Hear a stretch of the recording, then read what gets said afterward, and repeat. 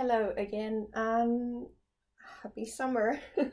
It's finally here in Finland as well, and I've been reluctant to actually turn on my laptop, so I haven't edited or recorded anything for about 1.5 weeks. I do apologize, but I just needed to have a break from the laptop life and do something else instead of just working on my laptop. I might actually take one more week later on, and not going to be that much doing on it these few weeks, but yeah, it's like I had to do it now because I want to share with you what is going on in my growth space and all the other stuff. So without further ado, let's get on with it. So first of all, let's look at all the newcomers, and hold on a second and I'll get you closer. So these are the small ones. They still can fit into this one shelf. I need to actually figure out the cords and stuff because they are not in good position now, but for the time being that'll do. So this is the Zengmin Predator. It dries out quite quickly, so I need to water it quite often. And this is the Samura Blue. As you can see, they have gained some color. This usually dries out really fast, so I tend to water it 1 or 2 per week, same as with the Violacea Indigo Blue. And so this is one of the first new ones, which is the Treni. It seems to have some sort of issues with its leaves, but I haven't seen any pests on it, at least. And I did give it a insecticidal spray before I got it into my shelf, but anyway, I already have thrips somewhere here lurking all the time, so that's normal. And then there is the Phalaenopsis lutemaniana, cerulean. The problem with this one was that I did record the repotting for this, but I wasn't able to actually, hold on, to actually,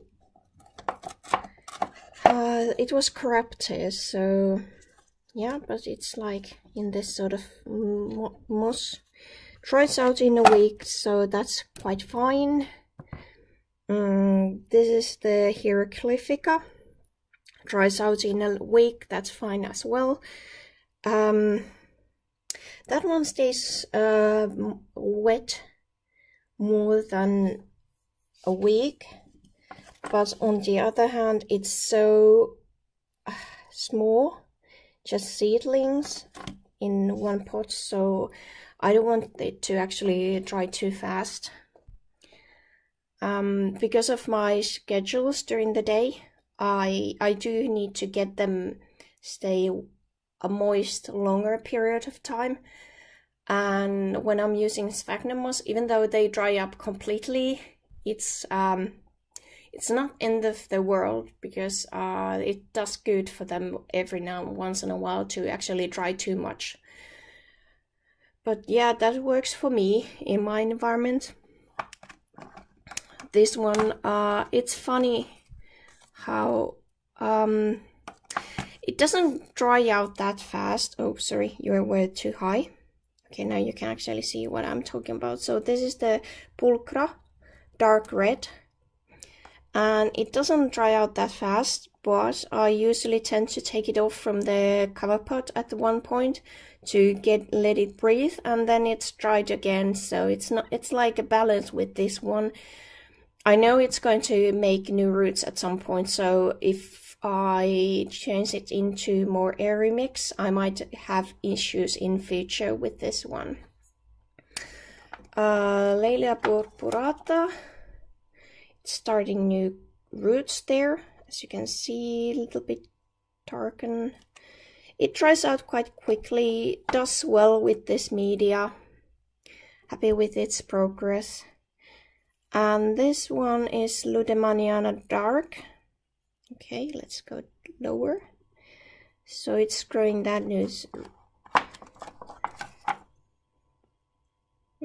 Growing new roots. So that's my Ludemaniana. This is my Dowiana aurea, the smaller one.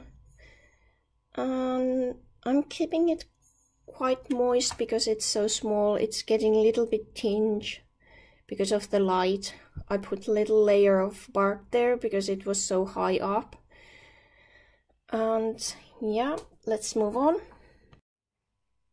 So this is the after dark. And there is some sort of eye there, and it's growing new roots like all around it. So I can see new root tips coming up. I've been spraying a little bit down here to keep it that moist environment.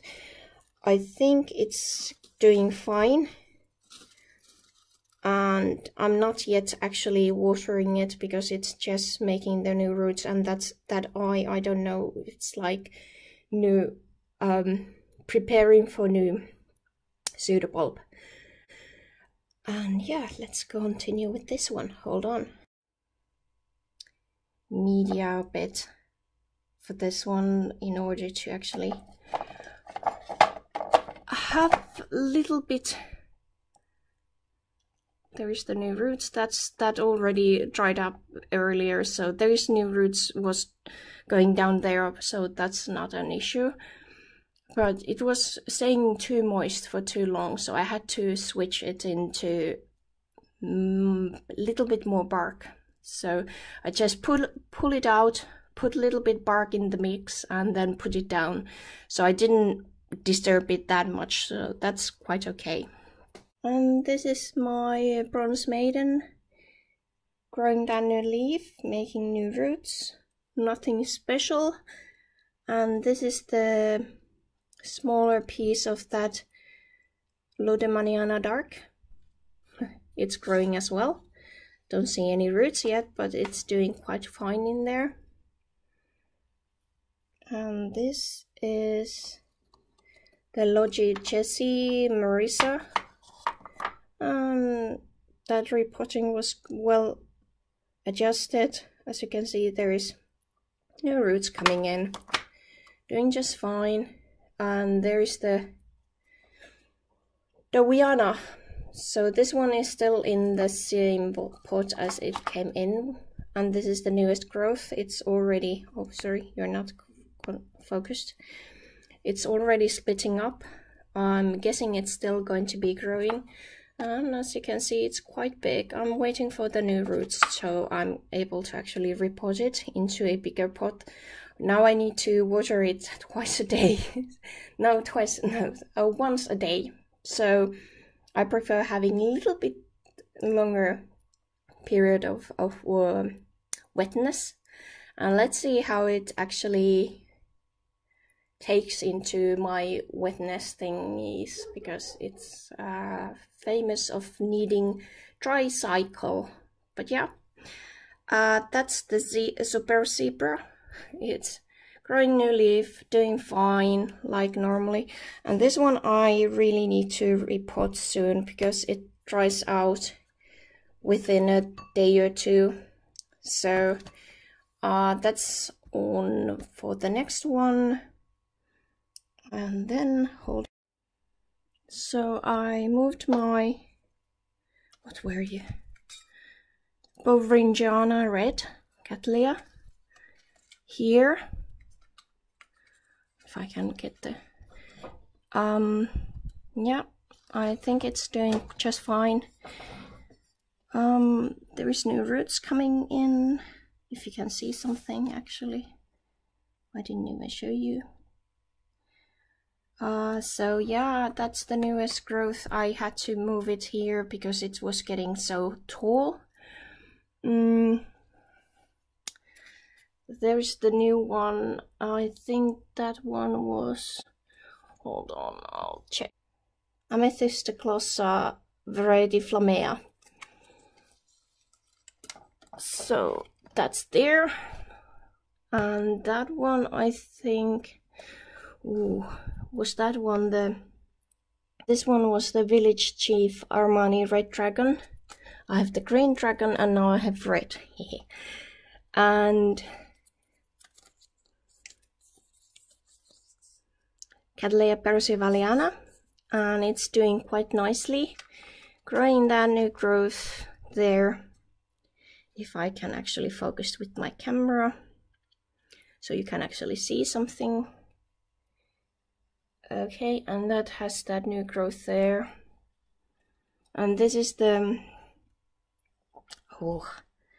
Aurantiaca with the spotted flowers. And it's growing this new growth here. And this one, that's my sweet sugar. It actually almost split on that side because that's so huge pseudobulb. It's like size of a potato or something, growing really well. And this one, no ID, what this was, Brassia, and the pseudobulb is huge. You cannot see it from here, but it's huge. And this spike is up there. I need to keep up with it and see if it's going to do something silly and move it. That one, I'm giving it a next growth because I did report it last time. If it's going to stay this small, it doesn't have place in my environment, I'm sorry. And this one started to bloom. I'm going to make you a spotlight video about that. So that's the one which is blooming there. Okay, moving on. So these ones are here. I need to get them out, but I cannot keep them where my Gyrakiku is because these are, well, they are way too sensitive for the light that my Gyrakiku seems to be quite happy with.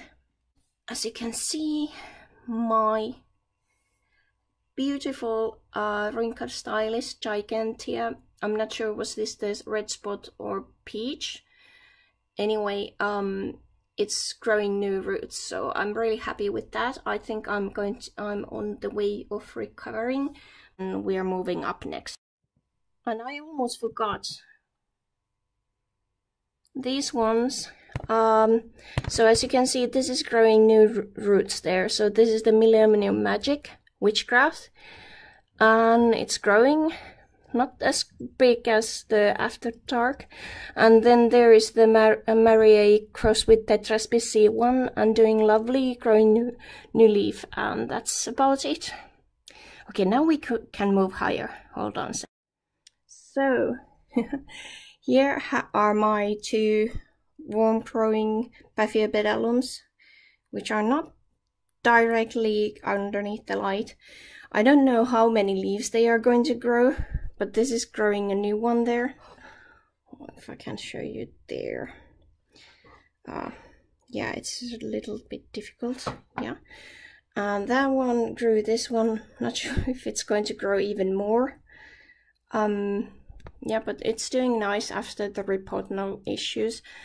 That one actually had two spikes. It can stay here, and if I have room somewhere else, it can stay until I don't have room, because it's not a healthy plant. I've been growing now, I think, 4 to 5 years, Phalaenopsis, and I've been killing so many that I do know when I've done something wrong, so yeah. And this one, I made a little boo-boo. If you can see, there is missing some leaves, and I'm going to show you. They are here. Save them for you. You're welcome. So this is what happens when you forget your plants outside on the light and don't bring them in before it like heats up the leaves too much.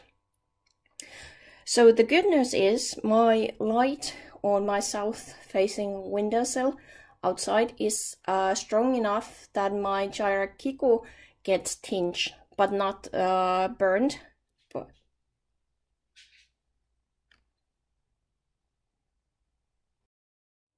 Ooh, sorry about that. That was a really sudden, but we have new janitor services and I could hear something flying onto my wall at the front of my porch, and I was sure that they were like getting rid of all my hostas or something, thinking they are some sort of weed, so I had to go and check, but they are okay. So yeah, this housing, yeah, we just changed the janitors, so yeah, had to check. No worries, no hostas were harmed at this point. But yeah, so I was saying, I think I was talking about the light levels. So my spectabile cannot stand that light level, at least that soon, that much. So that's why I'm getting that shade cloth, which is going to be 40%. So I'm going to put it onto my windowsill like a curtain outside. I have these supports that they are not like the shade netting is not standing on the plants. It's a little bit further out. It tells me a lot. Okay, moving on, blabbing too much. So this is my Dendrobium nobile. As you can see, it's finished off with this new growth. And it's a little bit bigger than the other one. There is new roots coming in. I'm going to take it out. 30 degrees or 32 degrees Celsius. So it's going to get like the heat and bright shade. So it's not going to, I'm going to mimic the summer. And then when I bring it in, I'm going to keep it inside this room because it's still a seedling. So I'm helping it to actually get acclimatized. And then when it's bigger, I can actually put it into the cooler room underneath my sauna, which is really cold. And this one, as you can see, it's doing roots. I'm really scared of these brassica roots because honestly, yeah, the other one I couldn't show you, but the roots are so huge that I'm not sure. I have to break the pot to take them out because there is so many of them. And this one is also like growing all around up here. Let me just show you if I can. As you can see, it's just crazy how these grow. It has 1, 2, I think 3, maybe 4th coming new growth directions. I'm going to let them grow inside this pot, even though it's like chucking out roots. So when these new growths are starting to grow new roots, yeah. So I'm going to put it up into a bigger pot, or probably going to have 12 centimeters pot next. It's just way too big. I'm good with brassias for some odd reason. So this is the Cataledonia red rum cross with Arizona, and it's growing new growth there. Not sure why it's growing that small, the new growths. Need to see. But yeah, if it's not going to do something soon, I need to figure out what's its issue. And my Tenebrosa's new growth is sticking up from there. It's finally started growing, and it's growing crazy new roots again. Like everything in here is growing crazy roots. I think I need to give this a flush. Now it's the flushing time, so I'm not giving them any feed. Yeah, I'm going to put it aside, but yeah, growing great, no issues. coming up with the update with my purpurata, so not going to dwell on them. This one, this is my thrip magnet. Don't know why. I had it for a month in isolation, did the treatment a couple of times, and I'm hoping now that I got rid of them. I haven't seen anything, but they can be somewhere hidden and they come out next winter or so I have to keep an eye on them. I actually burned these leaves as well, so that's why they are cut. They started growing black, so I decided it was better to cut them off and yeah, instead of having some issues. Haven't flowered this yet, don't know when it's going to, but this is the Cattleya Siam Jade Avo. So that's the one. I like it. It's green, like my greens. These I can actually throw off now, but just wanted to show you them. This is the Bear King, and it's doing quite well. Yeah, the roots are okay. I think I need to water it today. And this is my Dowiana Aurea, and let's see. So that root is okay, and the other one is growing there, as you can see, somehow with all the reflections. And I haven't seen any other. I'm not waiting for, but that's odd. It's growing second leaf. So is it bi-leaf or one-leafed? If it's one-leafed, I'm assuming that it's really happy now. So I'm happy as well. So yeah. Oh, and I still, sorry, but this is not orchid, but I needed to show you. I started taking better care of my philodendron, Brazilian philodendron, or what was the name? Anyway, it's now growing bigger leaves, so I'm good plant parent now. And let's move up. There isn't that much to see. That one is growing. That one has spike. That was one of those who was full to have spike. I think I let my Droseras to get too dry. I'm hoping I'm able to actually revive them. That was my mistake.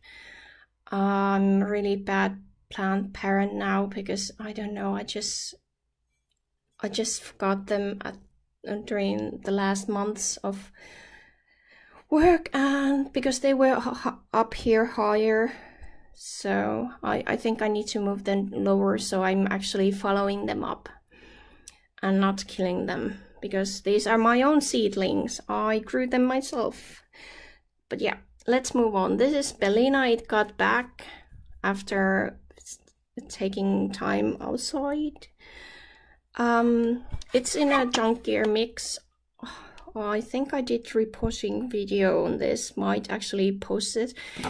It's doing well. This is 15 centimeter spot.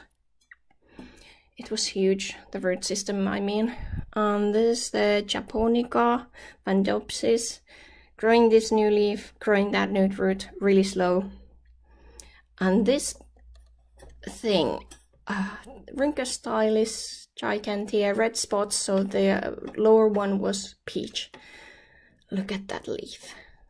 I mean, that's huge, and this one is going to be the same. And yeah, it's growing really well for me. I think I've got it with this one. This one needs water. Growing, no new leaves, nothing bulging out. This one, growing its new leaf. I think I'm taking this out because it's now over 15 degrees Celsius outside during the evenings. And it's really in my, like look at those roots, they are crazy. But yeah, it's now it's so humid there. It's during the daytime it's 50%, and during the nighttime it goes up to 70%. So I think it would benefit from staying there, and it gets so hot, so it might actually enjoy it. And my Phalaenopsis white one, which I saved from the flower shop discount section, is doing great. The roots are amazing, like you can see there. Cannot take it off because of the blooms, but yeah, this is the first one. I like it. And there's my Philadelphia, Phalaenopsis Philadelphia. It's losing one leaf. I think it's because it's actually flowered. This is the second flowering within half a year for this one, because of the colder spill we had. So yeah, I think it has like 4 leaves, and that 5th one is going away. And it's growing quite nice root system. I had to repot it in between this time, so that's other reason why I think it had to lose that leaf. But yeah, it's crossed between Schilleriana and Stuartiana. Really beautiful blooms, mildly fragrant. Okay, let's see. This is the tricolor Vanda. It's growing its new root up there. Yeah, I think I need to not yet water it. Oh, how about you? So this is my, yeah, the roots are doing fine. So this is the Ancracum leonis, growing that new leaf. Nothing special. This is the yellow one, which I broke the spike before it bloomed. Hoping this one is going to bloom this fall. And this one has grown this, but I cannot see any promises of spikes, so yeah. Still don't know what it is. Let's see. That's a mystery. Okay, going down next. So among these ones here is my what was it? Sakari wax. So yeah, that was it. It's here. I just blow some air every now and then there inside to keep it moist. I can show you how it looks like now. I take it off and dunk it into water. I put it like upside down so the root system can get dry in between now and then, and so it gets foliar feed while it's in the bucket. So hold on a sec, I'll open this up. So here it is. The leaves are still a little bit wrinkly, but not as much as it used to be, as you can see. So the older ones are not looking that great, but this one, well, not that bad. And don't fall. I have that new growth there, so I'm hoping it's going to survive. I barely have any roots. I'm not even sure are those live, but keeping them on in case something is getting soaked in. But yeah, there was signs of snail bites. If you see, there is like this hollow in this bulb, which is actually this one. Oh wait, so this, if you could look at that, now you can actually see something. So there is this hollow thing, so I think there has been some snails munching away everything about them. So this is my Sakaric wax, and it's not focusing. I'm going to go and take care of it, and let's see, am I able to actually get it to survive? It should, because it has that many pseudobulbs, but I don't know. Let's see next year. Yeah, if it's still alive around September, I guess I'm good with it, and I can actually participate in care collabs if you have.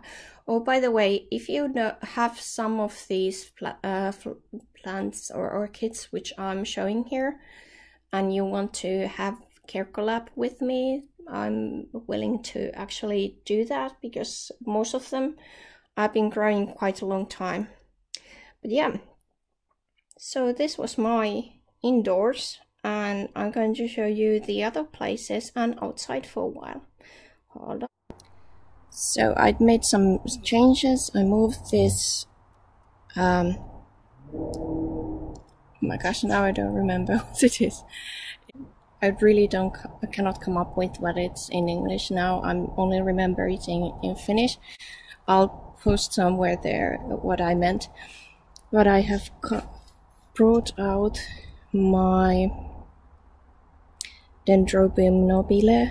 This is the species one, and it's growing new roots there. And this is a little bit more shaded because the cover is doubled as the door is open during the hottest time of the year. I just brought this I have lost the tag, so this is sugar, sweet sugar, yes, Oncidium sweet sugar here, and that's why it's a little bit shaded.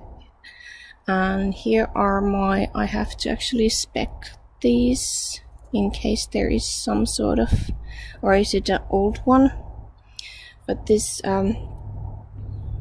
Cymbidium, there is one Cymbidium there, there is the nobile type, and here is my Phragmapedium Hanepopov. So that's there. Looking kind of good. There is 2 new growths there. The temperature goes over 35 sometimes. And here is one of my antelope type getting blasted. I brought my what was that one? Oh gosh, I'm just forgetting all of these things. Hold on. So this is the Rhynchostylis gigantea peach. So I brought it outside. This is my Chinese Cymbidium. It's here, a little bit shaded. This is my Cattleya. What are you? Bovringiana red. Brought it out.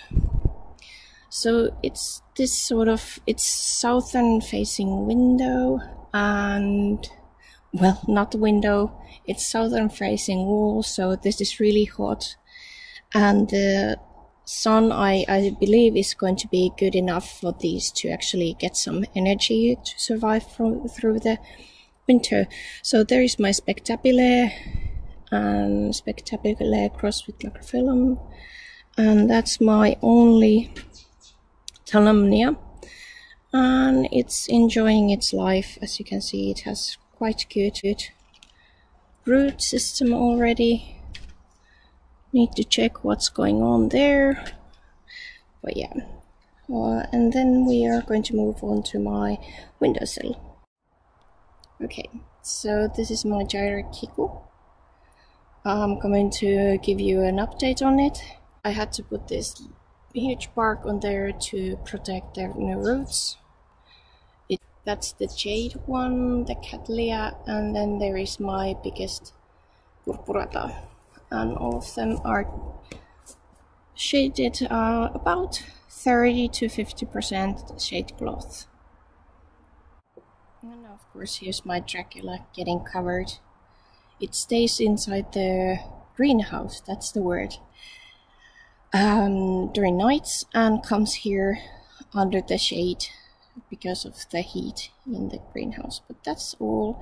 Thank you for watching, and we'll see you next time.